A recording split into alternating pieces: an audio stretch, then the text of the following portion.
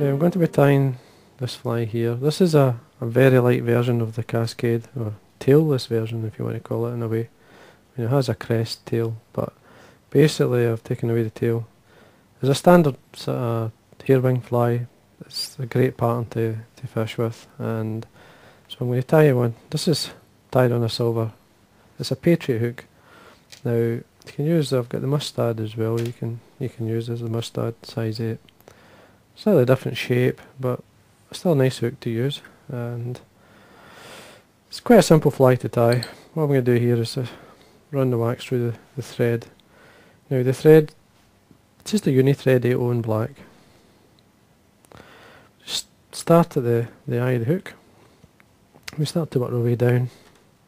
We tie in the rib, and basically for the tag I'm going to use this small oval tinsel, silver tinsel. You could use wire if you want. The wire will last longer if you try and use it in your flies. Especially in the smaller flies, I'd rather use wire. Now I'm going to take it down, the thread down until I'm in line with the point to the hook, and then wind down to a fourth turn there, and then bring the oval tinsel between the hooks and underneath. Catch this in, take the thread up.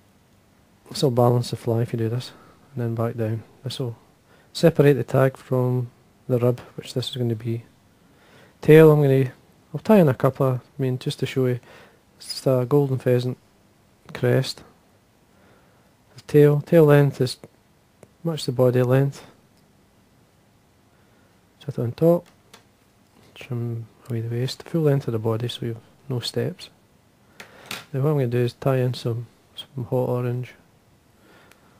Hot orange, just the same, golden pheasant crest on top, same length, and I'm going to work my way down, trim this away, so balance things again. It's a fine thread, you're not building up too much bulk. Now because I'm going to false hackles, false throw it, you can get that wee touch closer to the eye of the hook, say maybe a couple of mil. Now on the way back down, tidy up again, and then we tie in some holographic silver tinsel. This is a large, so I'm just going to catch that on the way in, to the tail. It's easy to do that. Come back up halfway. Now when you're twisting this, make sure the taper of the goes in towards the hook, so you get the straight edge on this side. You'll see it when you wind it up. Straight turn at the back, slightly overlapping the turns as you wind. At this point, a couple of turns to hold. Trim it in line with the end of the body there, as you can see, because that'll stop any taper. Just using a rayon black floss, so you could use a uni floss, whatever you have. Or even in the smaller sizes you can get away with just using the thread. Thread's fine. Just work your way up.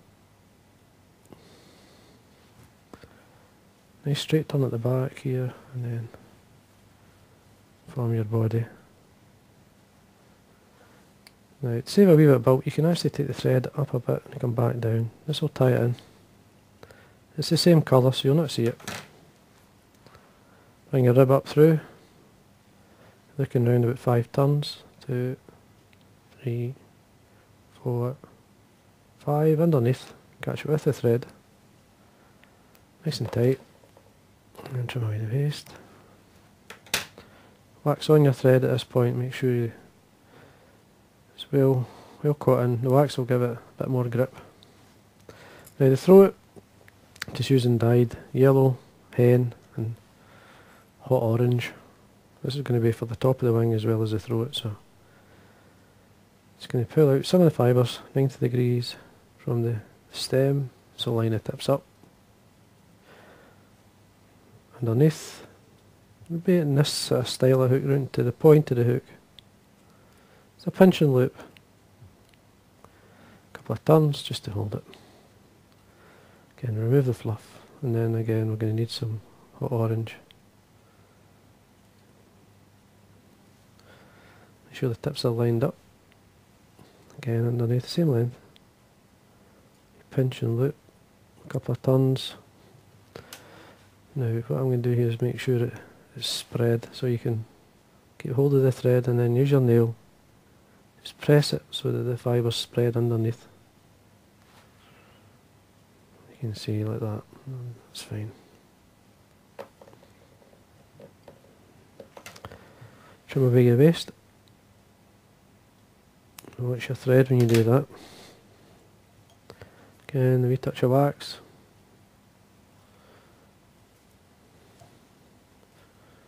A stray fibre here, we can trim it away. Just make sure this is sitting where you want. Just ready for the wing. Now I'm going to put a bit of flash in the wing. Now I've got some crystal flash silver. Got 2 strands here. So just about the tail length. Catching it on my side, a couple of turns. Folding it so it's folded back with the other 2. Doubling up on that and then trim it. Yeah, that's fine. So not pull out. For the wing you could use many things, but I'm using, this is Russian, Russian squirrel is one you could use, but this is Arctic Runner dyed black. Now you're looking for short pieces, so bring out enough for the wing. Now you may have 1 or 2 guard hairs a wee touch longer. Just leave them, because it adds to the taper of the wing. But don't put too much on. Just check our length again. I like it obviously further than the tail. This style of hook, you'd have to see what you prefer, or I like it obviously to taper away. Now get the length of the wing that you want. I'm going to trim this straight, just as where I would tie in, so it saves me cutting. Now come over the top, nice and tight. Now if you think you're going to have issues with the wing pulling out, this is the best way. Super glue onto the thread and then wind, tying it on. Nice and tight. Now you should never pull out of that. As long as you're nice and tight. Back to our hen hackle, the yellow and the hot orange. Don't need a lot of material here, it's just a few fibres to make sure they're lined up again. I'm going to go around about halfway into the wing. Sit on top. Couple of turns. Get the hot orange. Again, same amount. Spring it 90 degrees. End will line up. Sit on top, same length. Or it could be a wee touch longer, it's up to yourself.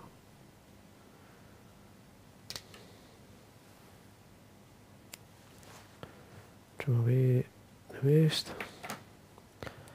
Wax on your thread. Tidy the head area up. If you have a problem here, if it's slipping, just zigzag the thread. Figure 8 like, just so you go zigzag. This will give it grip, stops it slipping. And if you do see some of the yellow non-shrews, there's a simple, you could sort that with either using black varnish or even a permanent marker will take it away and then varnish over the top. There we go. Let's see what it's like. It looks okay. Now you want it quite sparse. This swims really well in the water, so now the way I varnish the head is quite simple. Just to speed up the process, I'll use super glue. Just touch it all the way around. And allow that to dry, and then you're looking 2 coats of varnish and it should be fine.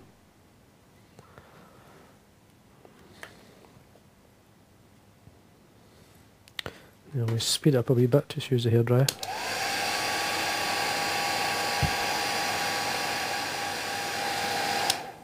At the same time you can actually get the fibre to sit that wee bit better. You can encourage it with a hairdryer.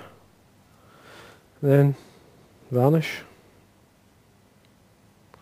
all the way around.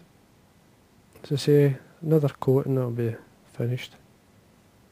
There we go.